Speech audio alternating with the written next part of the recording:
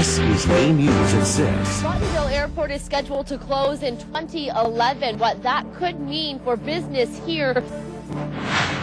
Final farewell. Hundreds gathered to pay their respects to a former police chief. Supporters for U.S. war resistors descend on Barrie to confront Canada's Immigration Minister. This is A News at 6.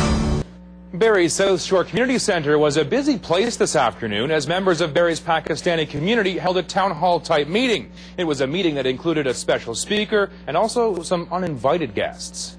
To the nation, stop the deportations. Listen to the nation. Armed with signs and an obvious message. Listen to the nation, stop the deportations. Listen to the nation.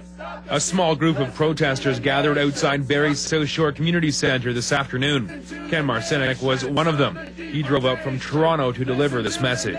That a majority of Canadians want U.S.-Iraq war resistors to stay here and that they need to stop the deportations immediately. Canada's Immigration Minister Jason Kenney was the target of the message. Minister Kenney was inside the community centre speaking to Barrie's Pakistani community about immigration law.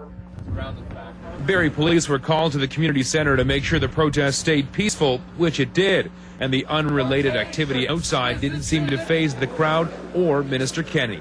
That's democracy. Everyone's welcome to freedom of expression, and that's great. One of the protesters was Kim Rivera. She's an American who has fought in Iraq, but before being deployed back to the war-torn country, moved to Canada with her family to avoid more fighting. Basically, that was my way of taking my stand and giving myself a voice. Doing so is a major offense in the U.S. and comes with jail time. It's nerve-wracking, I guess, a little bit for me, but it's just a day-by-day process.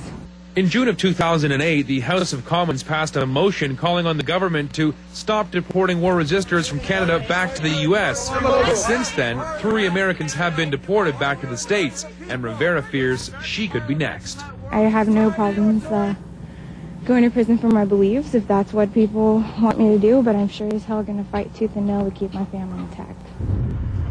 And it's believed about 250 American war resistors are currently living in Canada.